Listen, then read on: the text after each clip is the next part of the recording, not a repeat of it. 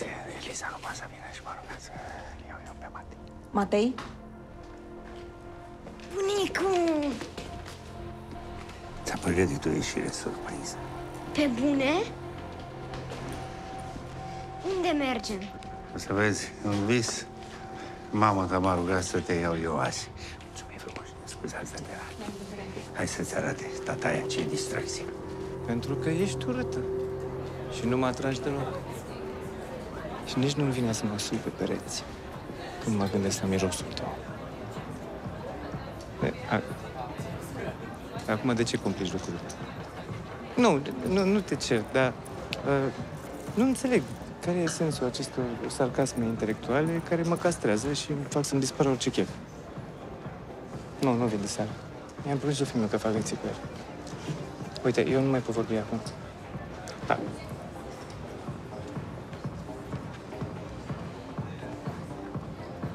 Ei, partenere! Pe unde umbli? Mișun, Stefane, mișun. Păi treaba e asta, să dispare așa ca măgarul în ceață, hai să sărbătorim. Am un whisky bun. Cine știe, poate facem și un amical? Nu mă lăsa acum sedusă și abandonată. Sau ți-e frică? Ți-e frică, știi că-s mai bun decât tine. Hai, să știi, eu te aștept aici. Sunt singurică, sunt dispusă și neclintită. Te aștept.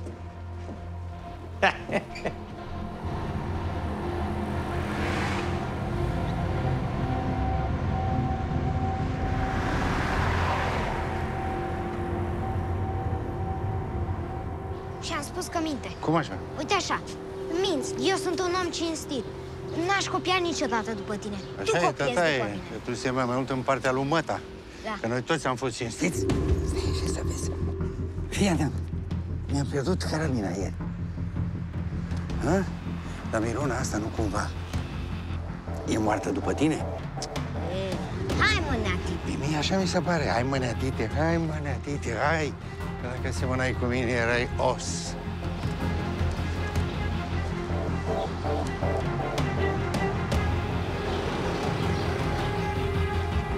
Uite și planta asta. Hai.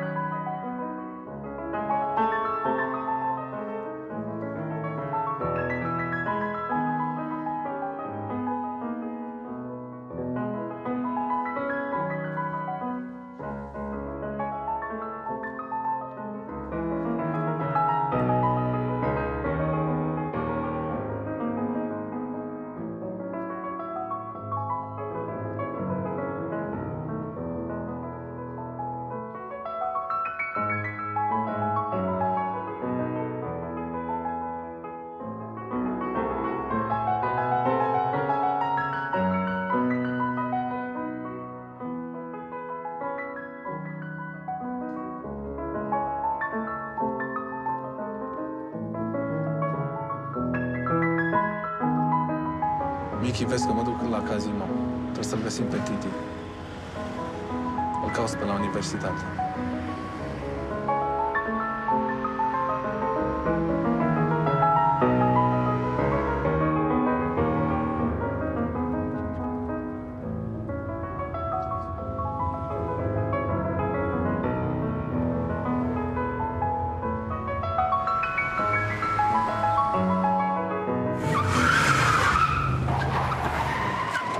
face, mă? Ăsta e nebun? Am făcut accident? Nu, dragul meu, stai acolo liniștit și dormi. Cine, mă? Eu accident? Ce accident, mă? Stai acolo cu curul pe râna ta. Ia zi, Barosani, ți-ai pierdut direcția?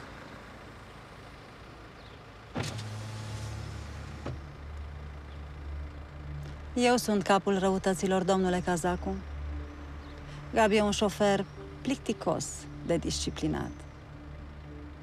Vina e în totalitatea mea. Să știți că aș fi putut amâna mica noastră conversație dacă aș fi știut că în mașină e un copil. E fiul dumneavoastră? N-ai tu treabă. Zi ce vrei. Vreau să vă felicit, domnule Cazacu. Știu că de azi aveți o jucărie nouă. Casinoul The Bridge. Știi pe măta. Hai. Zi ce vrei. Duritatea limbajului dumneavoastră vă conferă un farmec aparte. Cu atât mai mult cu cât nu sunteți în poziția în care să vă permiteți să fiți obraznic. Casinoul pe care l-ați dobândit e un mediu în care pericolele pândesc la tot pasul. De aceea consider că ar fi bine să existe cineva care să vă protejeze. Cucoana, găinării de asta făceam în liceu cu ea de-a noua. Așa că ai sictit. Sunt foarte dezamăgită când vorbiți așa. Sunt cea mai mare admiratoare a dumneavoastră. Știți care este filmul meu preferat? Un film de acțiune, în care dețineți rolul principal. Poc, poc. Până acum l-am vizionat singură. Dar cred că a sosit momentul să invit niște prieteni să vă admirăm împreună. Ce ziceți?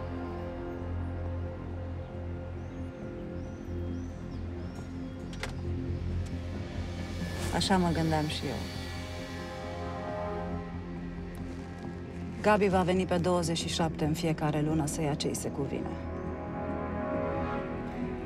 Dacă doriți informații suplimentare despre ce se poate întâmpla când cineva nu respectă o înțelegere cu noi, întrebați cadavrul pe care îl folosiți drept șofer. Tibor e ca și mort pentru noi, dar sper că memoria îi este încă proaspătă. La revedere, domnule Cazacu. Nu mai zăboviți. Vă așteaptă fiul dumneavoastră.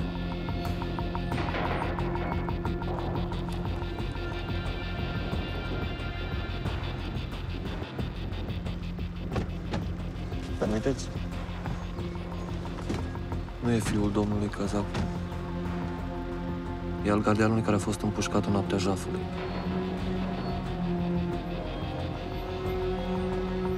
Leo Clește are remușcări. Sunt și mai dezamăgită.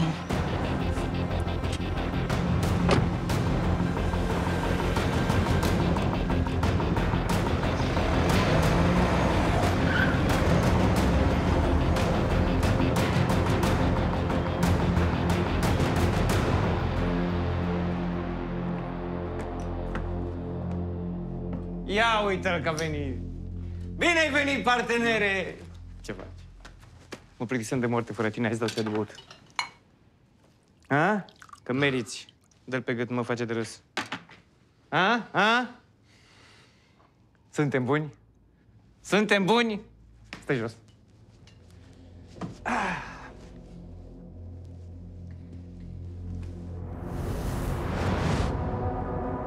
Aia, aștept recomandări. Aia. Oh, bă, tu nu vezi ce scurtă e, merge în picioare pe sub pat. Te uiți la toate înghesuitele, mă.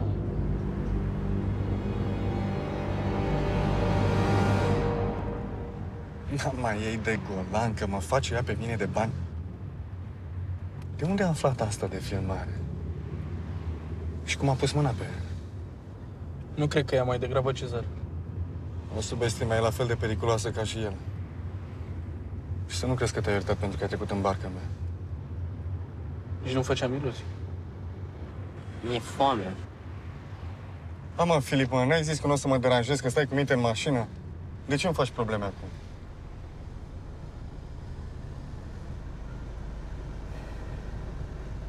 Ce am mâncat ăsta?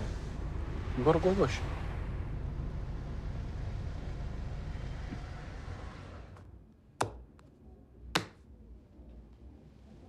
Nu te uita că e măritată. Că veni vorba. Auzi, tu cu Roxana ai gânduri serioase? Adică? Te întreb. Pentru că dacă ai, eu nu aș fi foarte fericit. Îți dai seama că am fi cumnați? Mai noi suntem ca frații. Și nebuni. Eu știu cu Roxana de când era atât. Când m-am cuplat cu nevastă, mereu la școală. Dar s-a făcut, chiar este, e o... Mă rog.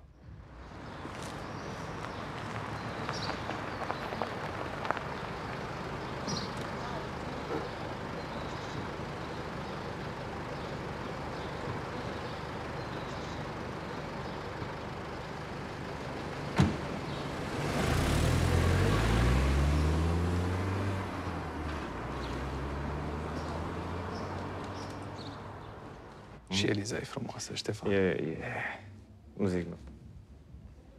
Doamne, o iubesc. Mă rog, e cam ațoasă, uneori îți trebuie mult hrean ca să o înghiți. Ai mai bine jucăm un poker când mă apucă plânsul. Păi cu ce să joci, că nu mai ai bani? Ești ipotecat tot. Nu, mai jucăm așa... Hai să jucăm pe ceva mai valoros. Pe ce? Frații n-au secrete, nu?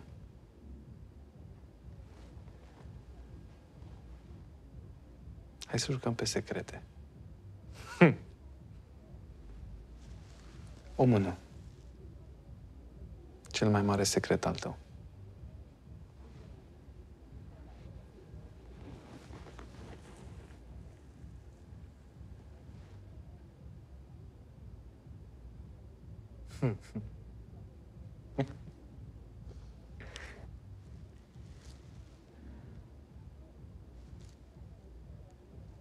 Interesant.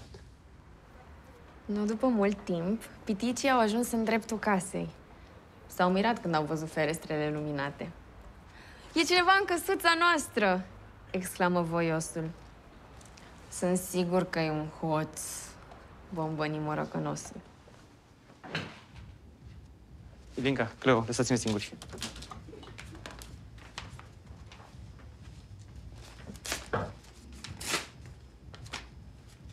Și atunci, piticii au intrat în casă și au văzut-o pe... Albă ca zăpada! Sigur pe ea au văzut-o? Da. Nu era creasa zăpezii sau... Nu. A, albă ca zăpada, adică pe mine, nu? Da. Și vreți să știți ce au spus piticii atunci când au văzut-o pe albă ca zăpada? Da! Bine, pentru asta trebuie să vă luați medicamentele și să mâncați gustarea. Bine? Să ascultați de doamnele.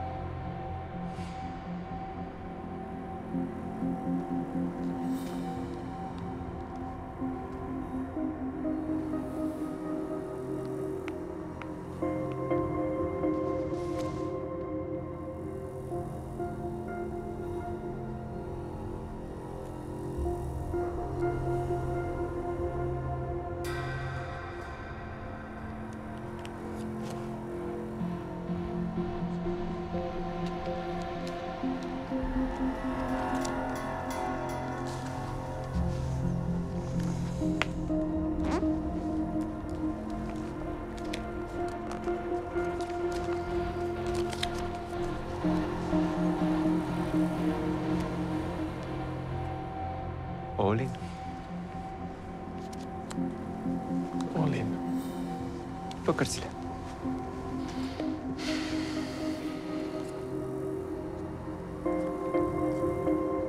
Eu cred că în seara asta o să aflu cine ești, domnule Vlad Pop. Hai, că mi-e foame. E foame, hai. Ia, îmi iau eu. Iei tu? Mersi. Hai, papa.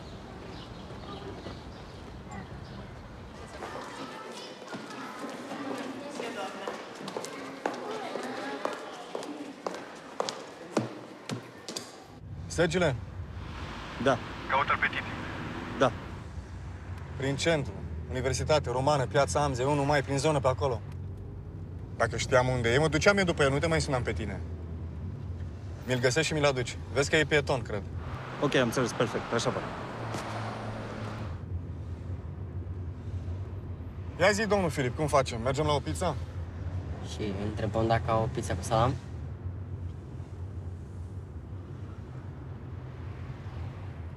Hai, Tibi, mergem la pizza.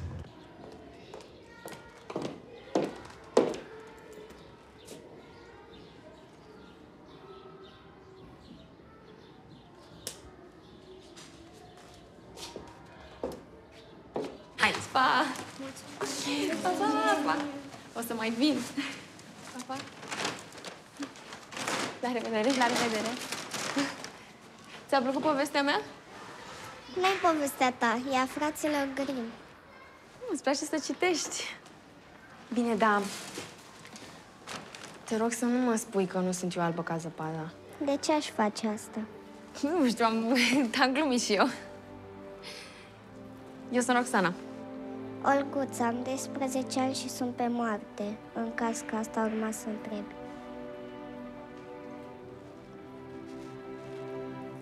În ce stadiu? 4.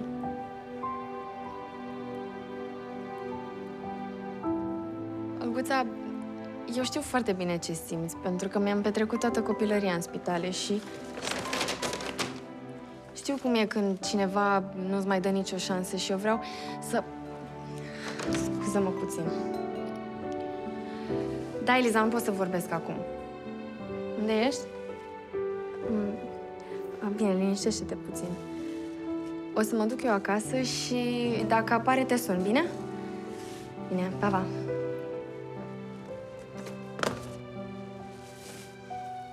Trebuie să plec. Dar noi două mai avem de discutat.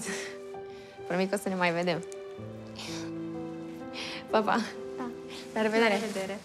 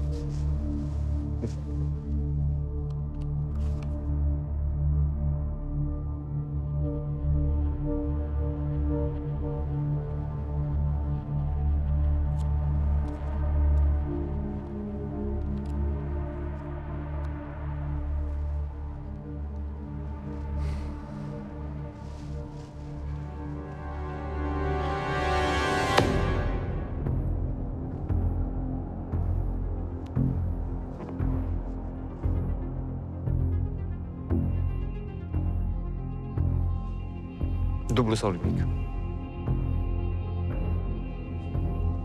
Poftim?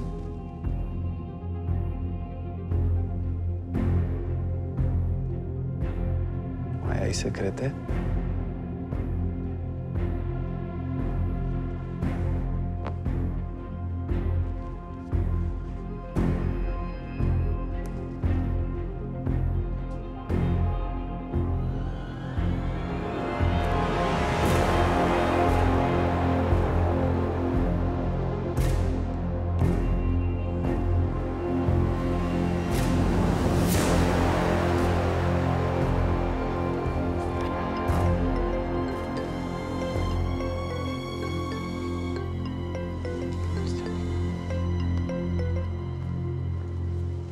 Eliza, te rog frumos, poți să te sun în câteva secunde? Tocmai...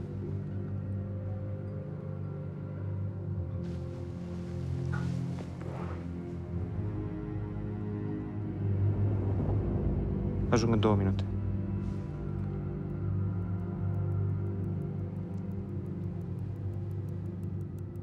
A dispărut Matei.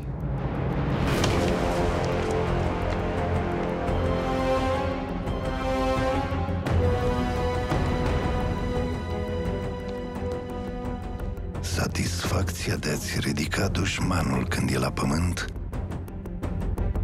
e mult mai dulce decât aceea de-a-l doborî.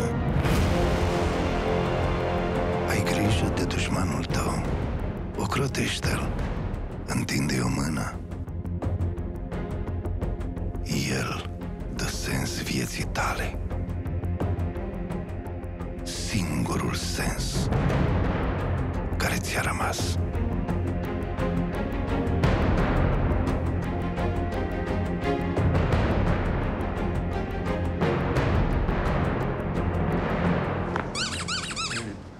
Am înțeles. Pizza mare, cu salam, nu? Da. Ok, imediat. Ia loc aici. Îl chem...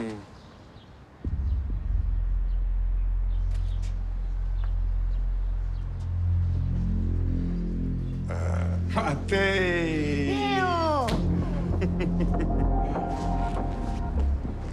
Ce faci, Brena, Titi? Ne dai emoții, nu? Ia loc, Filip.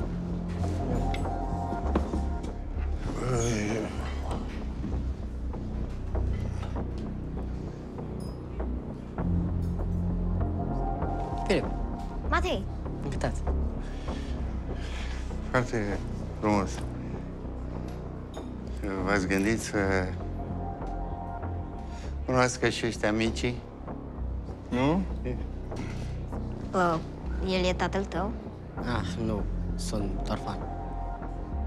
Ce tare! Vai de mine, orfan. Deci numai cazuri de-astea de dramă în lumea, Doamne. Dar tătuțul tău, ce a pățit? A fost împușcat acum 12 ani.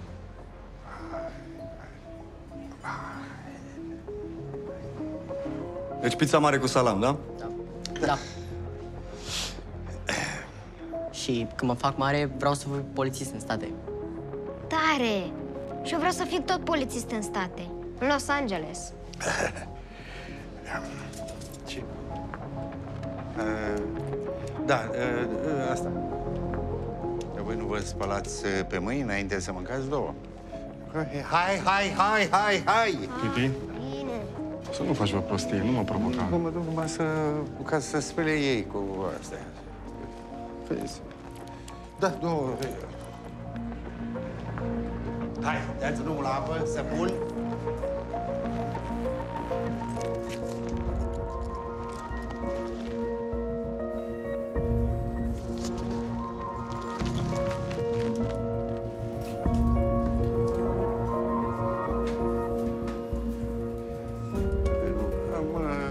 Trecut numai ca să le spun să bage salamul. Salamul, că ăla micu vrea... Băi, gata cu spălatul și cu stropit. Băi, stropitoare.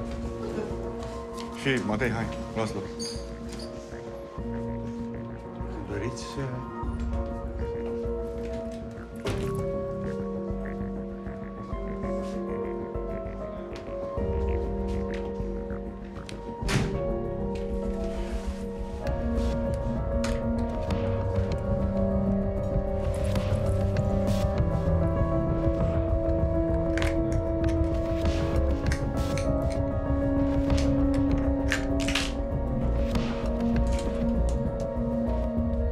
Suna?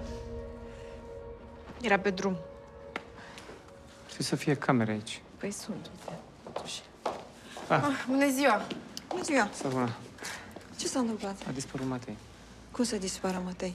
Exact. Cum să dispară Matei? Am venit să-l iau și nu l-am găsit în clasă. Am fost peste tot, pe terenul de fotbal, în laborator, nu e nicăieri. A venit socrul dumneavoastră să-l ia. Care socru? Cine? Domnul Titi.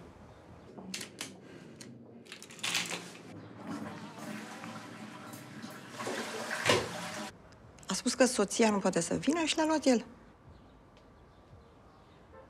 E joi azi. Știi că am vorbit cu el să... E totul ok? Da, o neînțelegere. O eroare de comunicare, se pare. Este o confuzie. Îmi cer iertare, vă cer scuze. Dacă e tot ok, nu e nevoie de scuze. Vreau să fiu sigură că e totul ok. Suntem, da.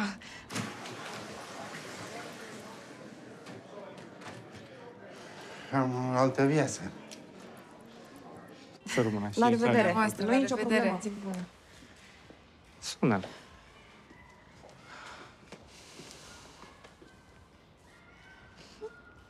Forță mare, hai! Să mure, atac! Parcă tai mai mare, spune. Ia te uită, Matei, tatăl tău. Da, Ștefan? E cu Leo. Unde sunteți? Aici, la pizzerie, cu copiii, cu... Suntem gașcă mare, da.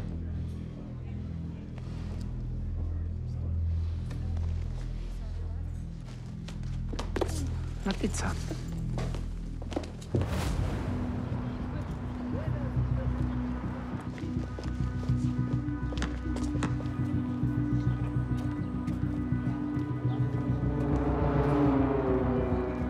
Tortul tot. Să mâncăm tortul Mănânc și tot, mănânc tot. Și tu, Filip?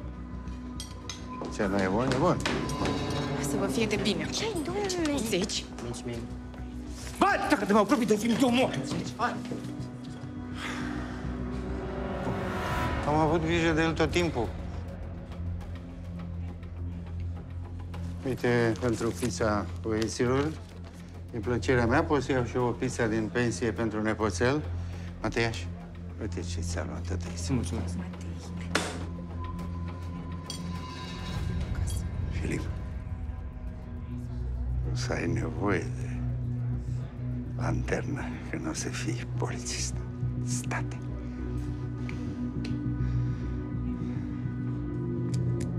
Mersi, titi.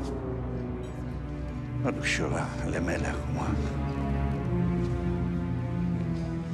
Da, și noi. Mergem la ale noastre. Dar mai vreau să stau cu Filip.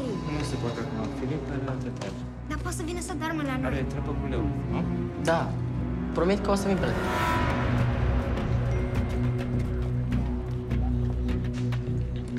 Hai.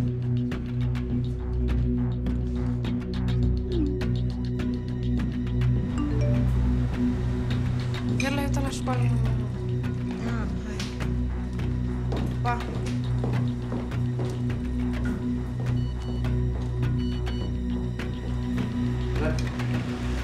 Da.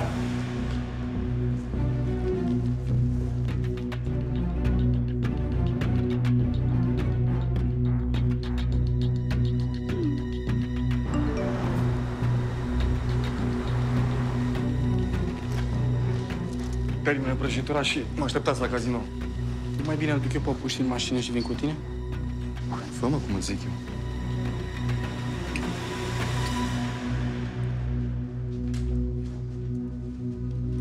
Hai mă, basculează, că nu mai e mult. Hai.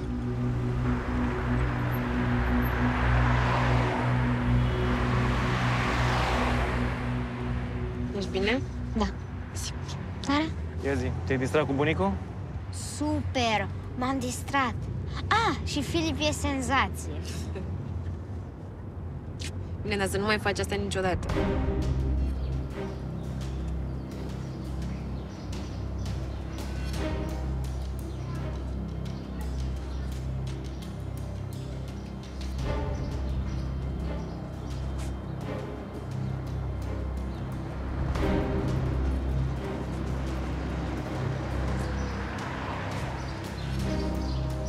Păi, stai aici, nu te miști, ai înțeles? Da. Până mă întorc eu, ai înțeles? Nu te miști.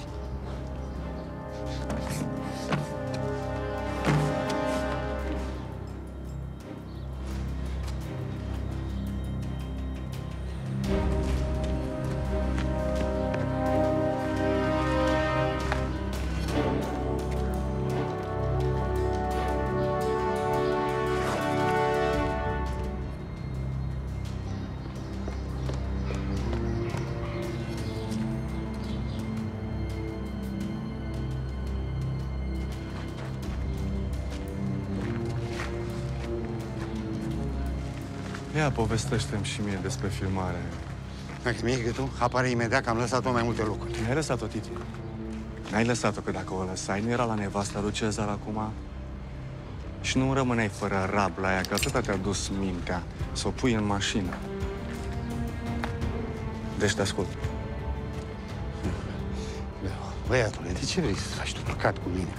Am făcut atâtea lucruri frumoase împreună și acum vrei să te muncești? N-am făcut nimic frumos împreună, tataie. Am omorât un om pentru câte o geantă de bani de căciulă, cu fita în frunte. Nu e nimic frumos în asta. Și acum vrei să ne șantajezi.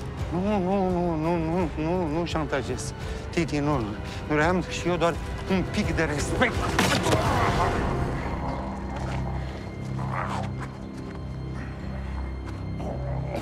Unde-i filmarea, Titi?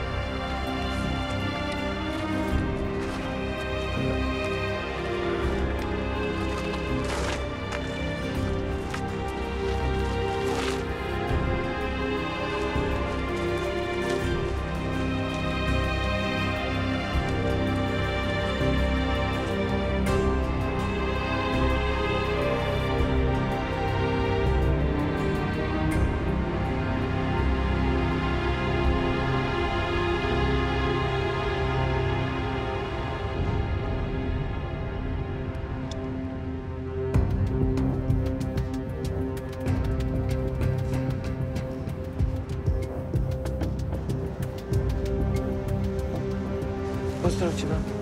Să-i lăsăm pe Matei și pe Eliza și pe aia să mă duci până la casino, că mai am ceva de rezolvat cu Leo.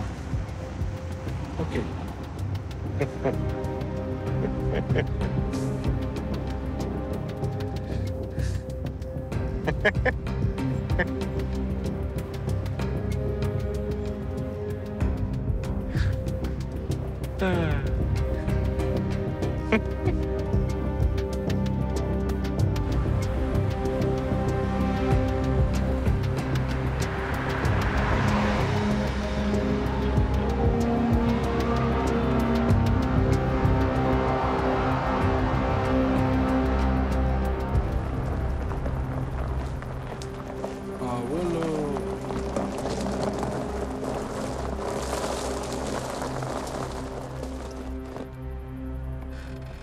Mulțumesc frumos, Vlad. Rămân dator. Hei, unde e Leo? Nu ești cu el? E în birou, vă așteaptă. Ah. Ce faci, mă? Mereu.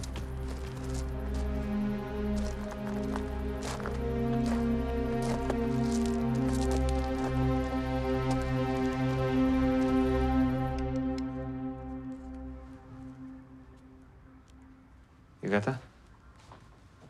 Grupul nu și-a dat obștesc cu sfârșit?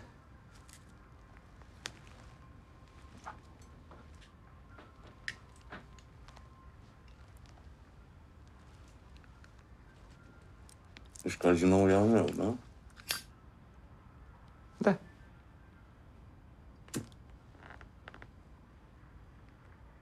Teoretic. Practic,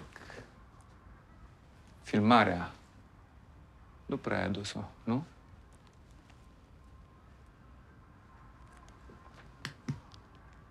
Nu mă înțelege greșit. Te-ai ocupat de această dezinsecție. Este un gest drăguț pentru care îți sunt recunoscător. Dar pericolul e altfel de real. Nu știm cine era în mașină, cu card, cu tot. Și de unde Dumnezeu poate să mai apară. Leo, cazinoul e ca și al tău. Eu am alte lucruri pe care trebuie să mă concentrez. Fă rost de filmarea aia. Să pot și eu să dorm fără alcool.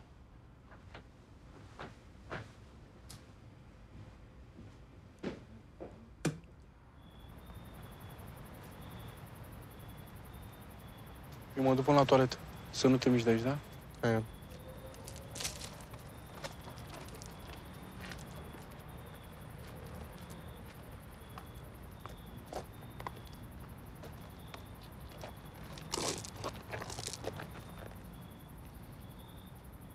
Filip, ce cauți tu cu oamenii ăștia? Care-i treaba ta?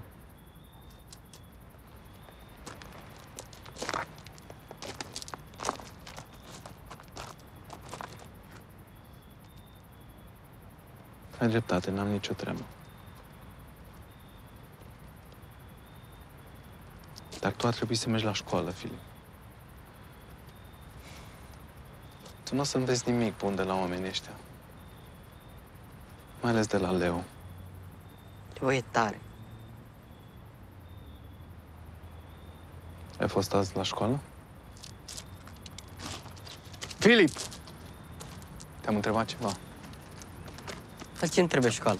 O să fiu polițist în state. Leo m-a învățat deja să trag cu pistol. Ce-a făcut? Ce-a făcut Leo? Leo mă învață chestii utile, nu ca prostiile alea din oralul de la școală. Astea nu sunt chestii utile, Filip. Tu trebuie să mergi la școală. La școală învățăm niște reguli după care se ghidează toată lumea. Dacă mi-a respectat toate regulile astea și s-a ales cu un glosă bărtea, ce zici de asta, hă? Hei, hei, hei! Dacă taică tu ar ști că ești cu Leo, ți-ar interzice să te mai vezi cu el. Ai! Hei! Că cine așa? Leo, lasă puști în pace. Ce ai zis, mă? Tu distrugi tot ce atingi, Leo. Nu este nimic bun în urma ta. Lasă puști în pace. Și dacă luăm în calcul probabilitatea în care mă doare fix în cot de ce spui tu, ce ai propune?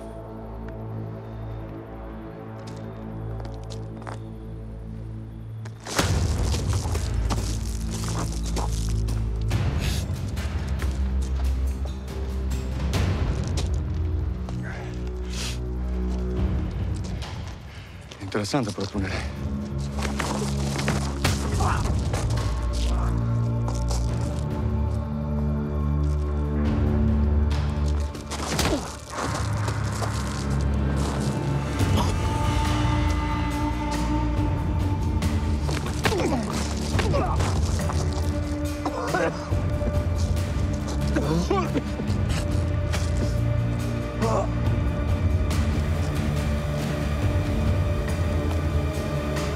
Asta nu se termină aici.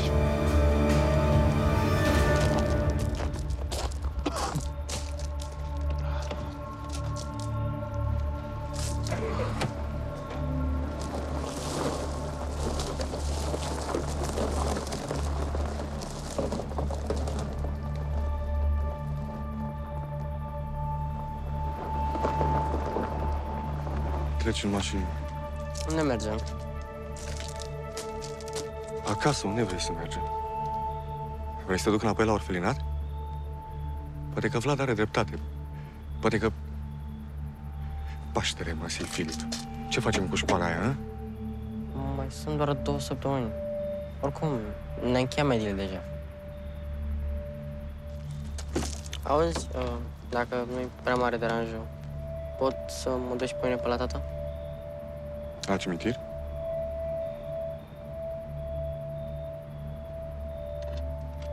La cimitir.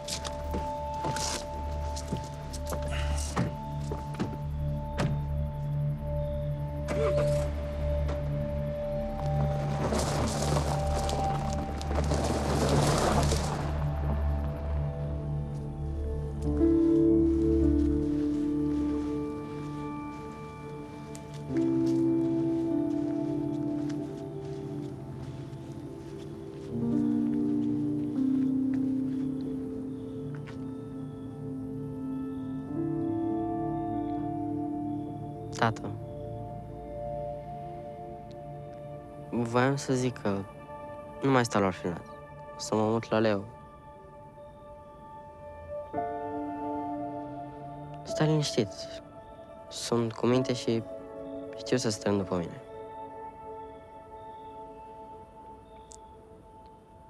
Leo să mă învețe să trag cu pistolul. Și tot el o să mă învețe cum să te răzbună.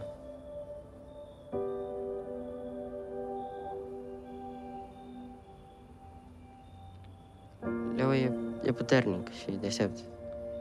Și așa voi fi și eu. Te iubesc. Te iubesc mult. Așteaptă-mă la mașină. Rămân și eu să spun o rugăciune. Te iubesc.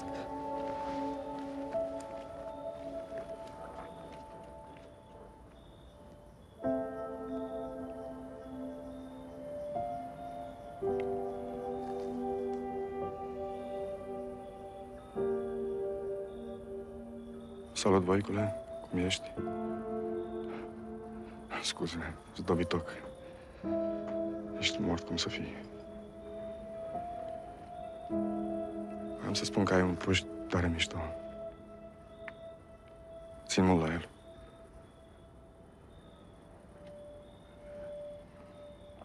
Voicule, sunt conștient că sunt antipatic, dar... să știi că n-am vrut, chiar nu era în plan să... M-am panicat și...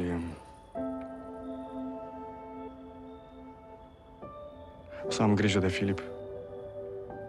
O să-l trimit la Oxford. La școli foarte tari. Și... o să fie bine.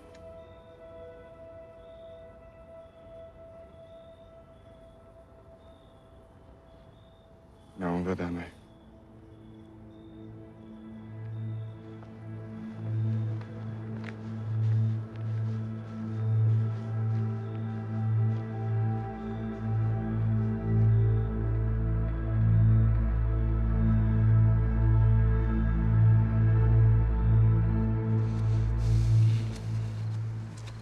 Unde dorm?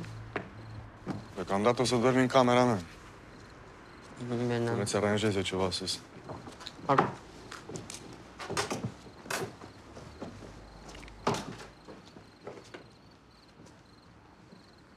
Ai chef de un whisky până te cari? Hai. Mergi în whisky.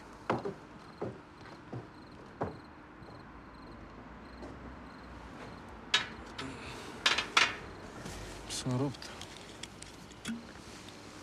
Auzi, Dan, o să urle directorul după Filip? N-are, mă, nicio treabă. I-am dat bani să ia 10 computere pentru camerele copiilor. O să-l țin până la majorat.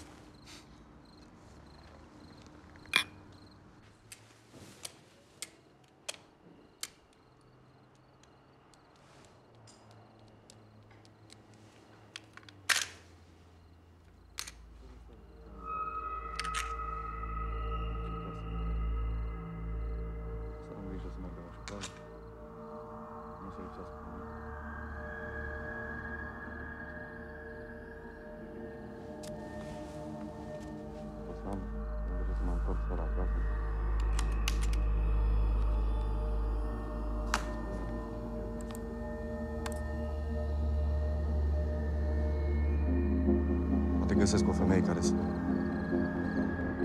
Cine știe?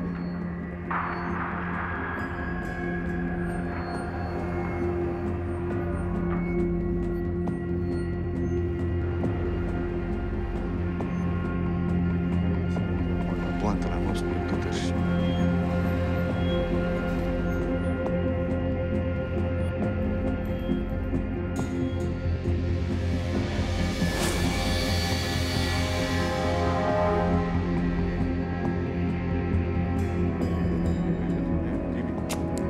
Femeile astea duc numai belele. Hai, mă, că mamei noastre n-au adus belele. Mama a fost o panoramă. Numai belele făcea.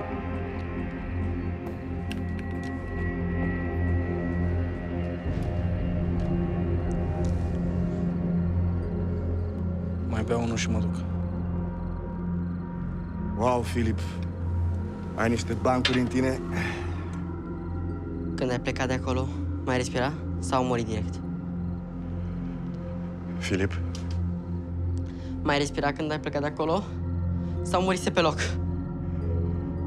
Nu știu cine ce ți-a băgat în cap, dar... Nu mai ai foarte mult de trăit.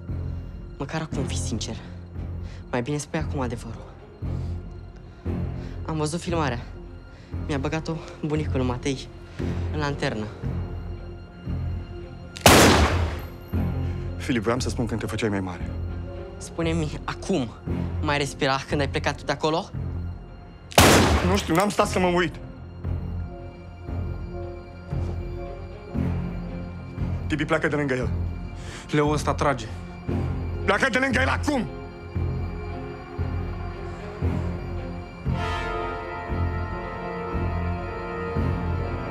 Calm. Calm. Calm.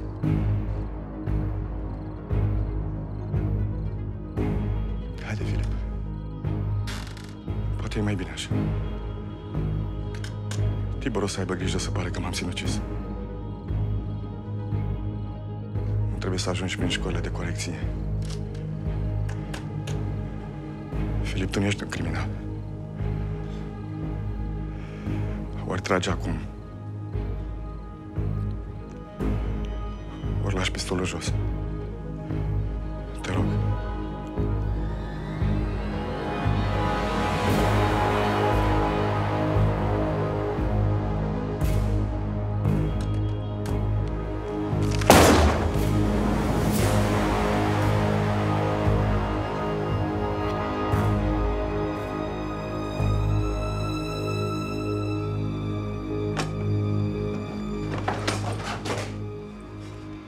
Cheamă salvarea!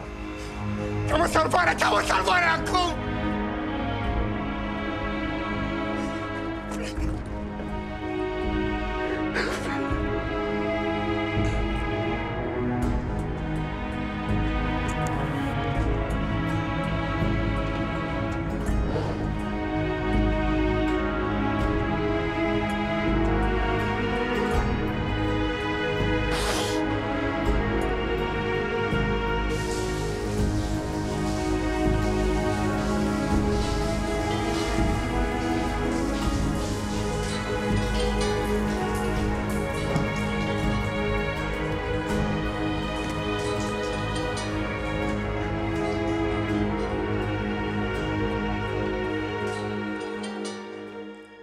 Da, Tibor.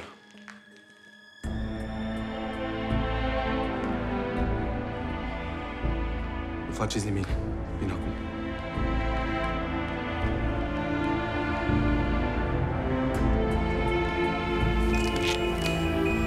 ...200 miligrame de adrenalină, vă rog. Trebuie să-l pierdem.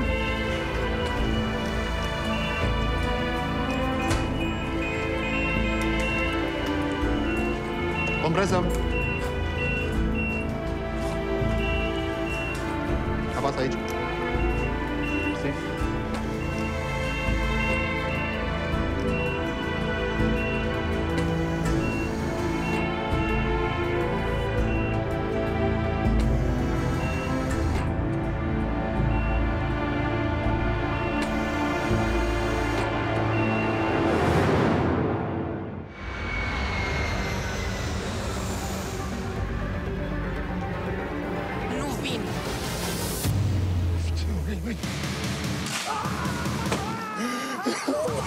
Mișcă-te! Nu stai bine cu nervii.